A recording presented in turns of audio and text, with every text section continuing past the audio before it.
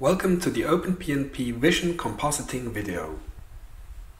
Let's start with a simple thing like picking and aligning a simple resistor. So what's wrong with this image?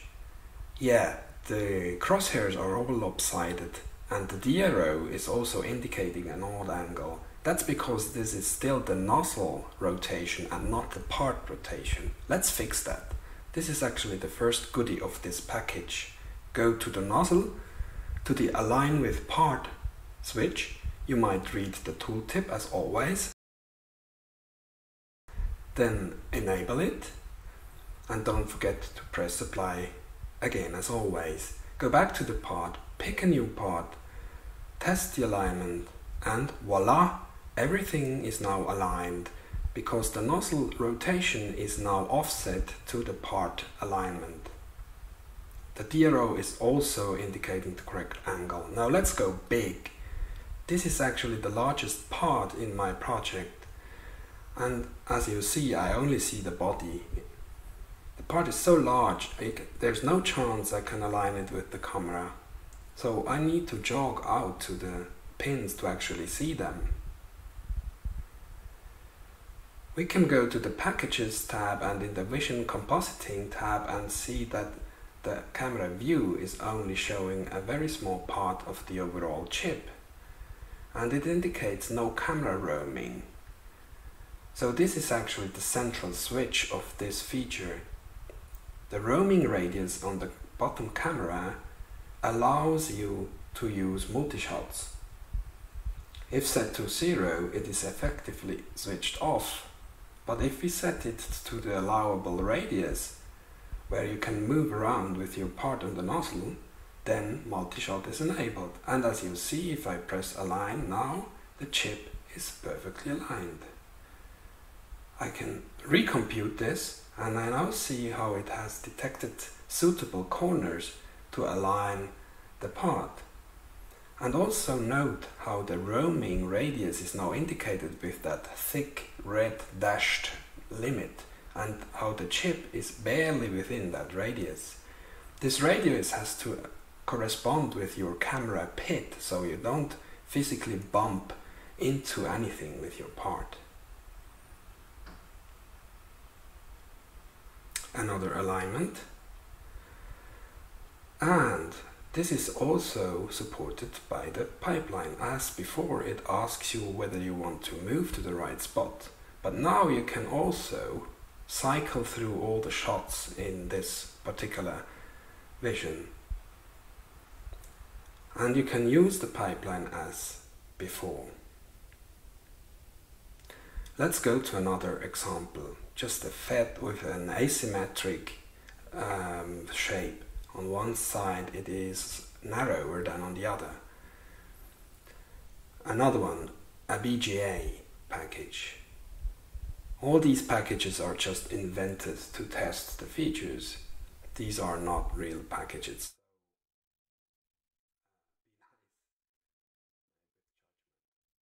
Another one, align it, voila.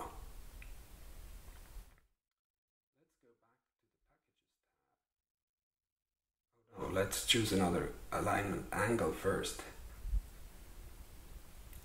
Go to the Packages tab and again see the overview, and you see how it can pair up corner shots into one shot. But we can force it to use single corners and recompute, so you see it will use individual corner shots. You may have noticed how it went around the part. This is actually optimized. It always uses the shortest combined path using a traveling salesman algorithm.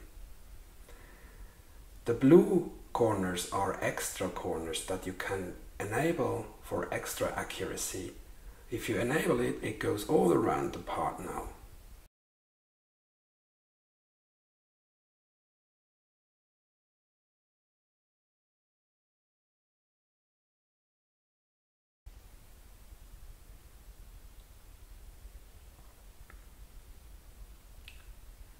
That's another problematic part, this MOFET.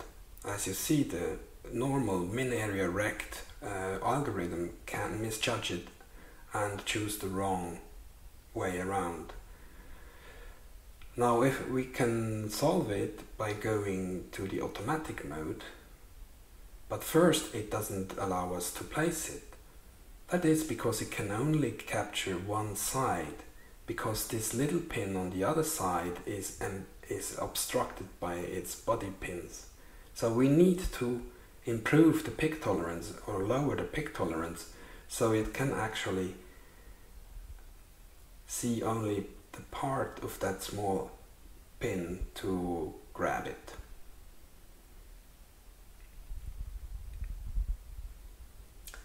And voila, this part is aligned too.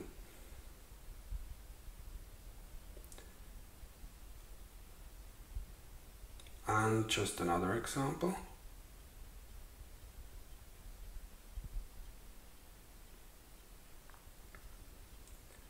And the crazy one. This system also allows for parts to be non-rectangular, like this cross-shaped part. You wouldn't be able to align it properly with the min area rect algorithm that was used before in OpenPnP. Another example is staggered asymmetric pins. No problem for the algorithms. And a very strange part indeed, completely invented. It showcases how the algorithm can even detect the inside corners of paths. That is because the outside is actually asymmetric on this part, and this is detected by the algorithms, so it has to use the insides. Another example would be a very huge part, like this rectifier. Again, it uses the inside corners of the paths, but this time, because the roaming area is not large enough, it can't go all the way out to the outside corners, so it has to use the inside corners. Again, this is supported. Let's retry at a different angle, and again it works. You can also force it to use the corner algorithms on small parts. Just go to single corners, recompute it, and you see how it can capture multiple corners. This can be used to improve the precision on difficult bodies. All this is based on footprints, so we have to enter them into OpenPnP now, but that's not so bad. I'll quickly demo how you do that. There, just take your datasheet and enter the most important data. You can read them all off your typical datasheets.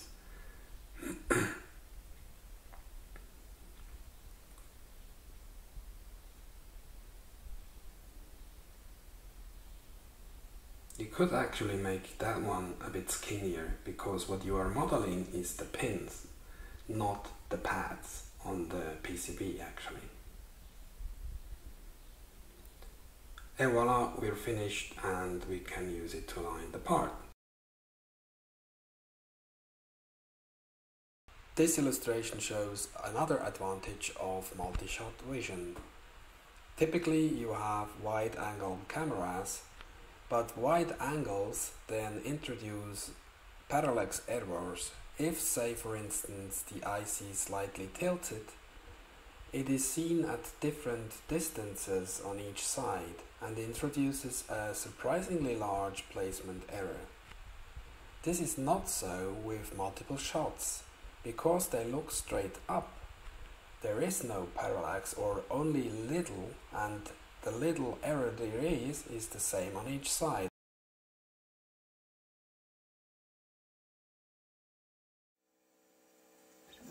Now let's go practical. This just shows how it is done with a real IC. Let's use the extra shots and do the alignment again. Here we see an example where you can use the so-called air corners. These corners are in the air and they are only defined by the pins that come alongside the body.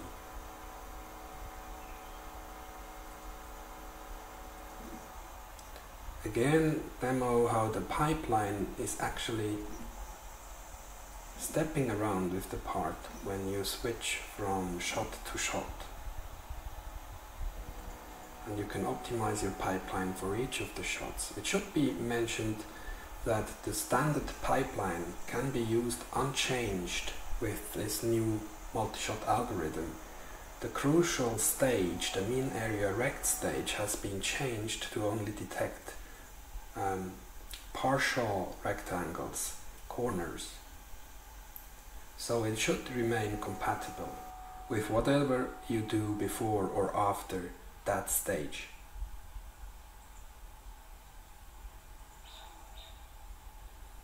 Another feature, when the part height is unknown, it is automatically detected by the autofocus if you have the autofocus enabled. And again, because it now knows the geometry of the part, it can do so at the corners of the part.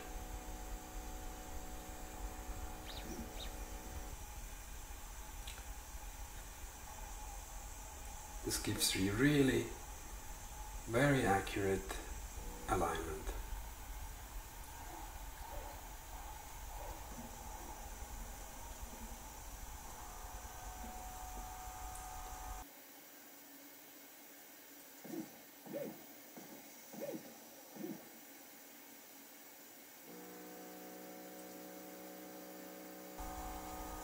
Again, to demo the extra shots.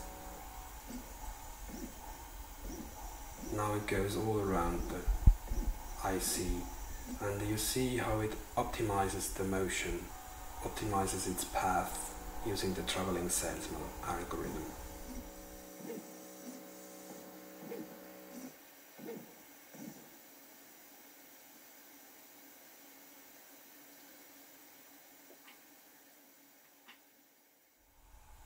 So that's about it. Thank you.